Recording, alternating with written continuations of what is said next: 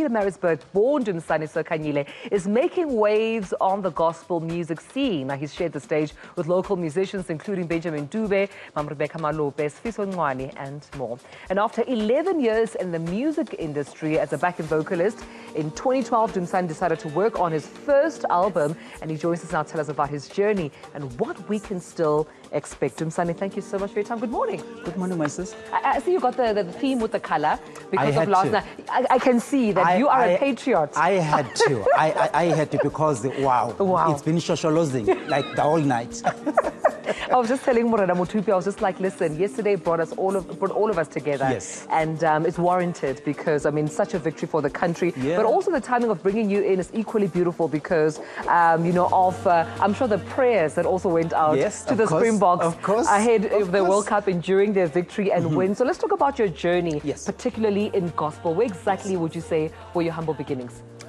Ooh, it was at home during night devotions, prayer, you know, because I'm coming from a very prayerful family, a Christian family where I was raised by both parents, you know. So during those night devotions, I would lead songs. We have a songbook as a family, so we sing as a family. Even at church, we sing as a family. We're known as a Khanyile family, where we normally sing. And then after that, I heard about Coca-Cola Popstars auditions. I went to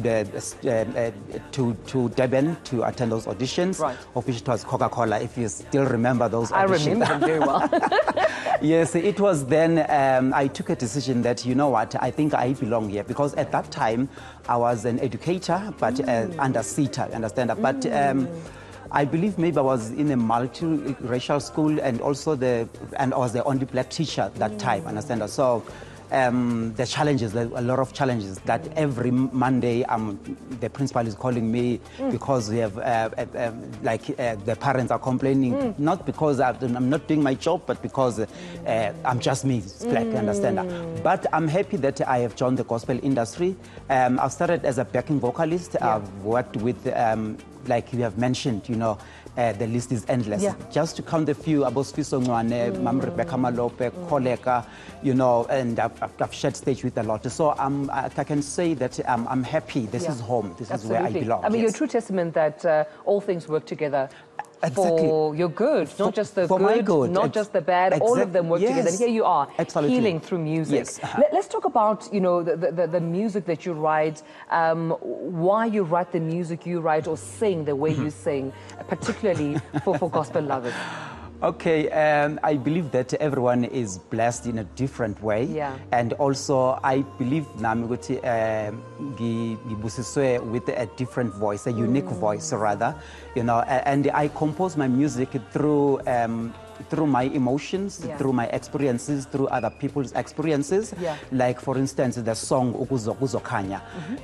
I believe that I've been in a dark space in my life, so I was just motivating myself, especially quoting from the Bible that there shall be light, understand, in our lives. And it also, when God was creating it, let there be light, understand. So I'm basically saying to people, like, I'm motivating with the, let there be light in your situations. Let there be light in your challenges, in whatever that it's happening around you. Let there be light. Understand that light is coming, of which that's the song that I'm currently promoting. So you're still teaching us. You may not be where you were, but you're still reminding us of the word of the Lord and still teaching us that the Lord said, let there be light. So there shall be light. There shall be light. And you're reaching more people now through your music. It's a promise, yes. And also besides music, because we have to grow. You remember, we are coming from COVID, understand that? So as artists, as creatives, it has taught us a lot. You cannot only depend on one thing. You need to do other things that will be a source of income at home, understand? So I can proudly say that I'm a businessman in the entertainment industry right now. I'm no longer just a singer, but an entertainment industry, understand? But a businessman, understand? I have a lot of initiatives, if maybe I can just throw in a bit, understand? I have the Eminent Video Music Awards, which are happening on the 11th of November, of which we are just celebrating and also awarding those who are working behind the scenes, your camera guys, your directors, your producers. So it's all about that. And I also have a gospel news update where we update them about what is happening in the gospel industry, understand? Yes, of which is doing very. So I can say I'm happy. God is doing so much for me. Once again, all things working together for your good. Absolutely. I'm happy that you're a testimony and also reminding others they can do it too. Yes. You'll be performing for us. I'm looking forward to it. Briefly before I link to an ad break before your performance, where can we find you quickly?